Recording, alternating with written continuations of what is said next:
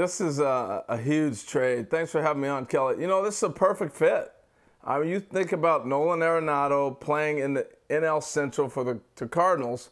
Ken did such a great job of documenting the whole deal. I'll just speak about what I think from a player's perspective. One, anytime you're talking about deferring money, well, it means two things. One, you have money already. He's got the Kelly Nash type money. And then secondly, and most importantly, it reminds me a lot of Ken Griffey Jr. He wanted to defer money so you can add players because you want to win.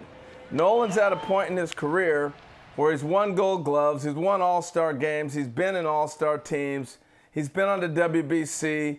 It's time to win a World Series. And he is well aware of understanding that unless you're able to put the right players around you, you're not going to win. So when you start deferring money, that means I'm expecting the club to win. And the third thing I take away from that is he's going to accept this trade. You know, he has a no-trade clause. This is going to happen. So there's some real positives that come out of this for Nolan Arenado and for the Cardinals.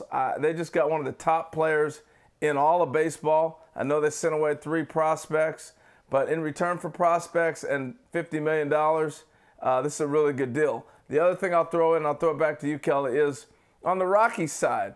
If you got $200 million that you're looking at and you're saying, we're not going to be able to afford this moving on. We got Trevor Story knocking on the door to be paid. How are we going to pay them both? We've had disputes already with Nolan, and we know we got to move him.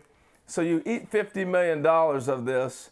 You save $150 million. I think that's what people forget. You know, they get caught up, wow, they gave them $50 million. Yeah, but they saved $150 of what was guaranteed that they had to pay to Nolan Arenado. So there's a lot of thoughts on this, but those are some of my first thoughts.